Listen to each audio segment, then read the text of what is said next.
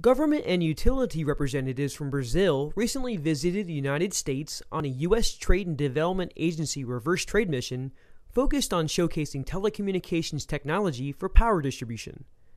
The Brazilian delegates learned about the latest U.S. equipment, services, and best practices while meeting with U.S. companies and utilities in Washington, D.C., Manassas, Virginia, and Atlanta, Georgia. Also included in the reverse trade mission were policy and regulatory meetings with U.S. government agencies. Through these meetings, the Brazilian delegates were able to explore innovative approaches to managing smart grid and power distribution. As a regulator, I'm really concerned about the regulatory issues that's going on and getting in touch with new technologies that are being deployed in the U.S. It's very enlightening for us, so we can go back to Brazil and try to improve our regulation to meet the demands that the industries have for deploying new technologies back there. It's been very nice for that. I'm learning a lot. USTDA organizes these reverse trade missions to provide access for U.S. companies to foreign buyers. So we think that this reverse trade mission was a really great example of that.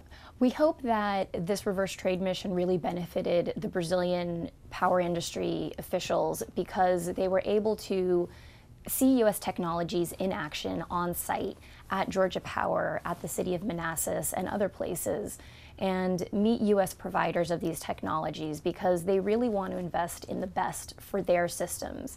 And so having these types of experiences and these conversations, we think was really useful for them. The delegation had an opportunity to attend a Brazilian marketplace workshop in Atlanta, Georgia, where U.S. companies received briefings on upcoming business and export opportunities in the telecommunications sector. The workshop was held in conjunction with the 2015 UTC Telecom and Technology Conference.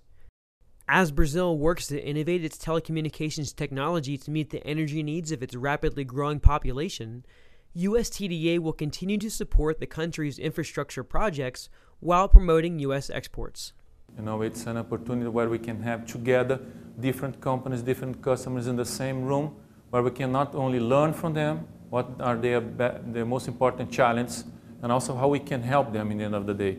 Now, when we come back to Brazil, we know much better how we can impact their bottom line, or at least provide better services to them through the use of our solutions. I just would like to say thanks for the opportunity. It's been great.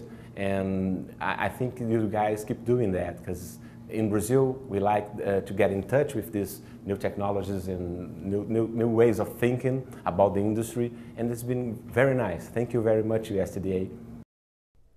I'm Steve Lewis reporting, U.S. Trade and Development Agency Public Affairs.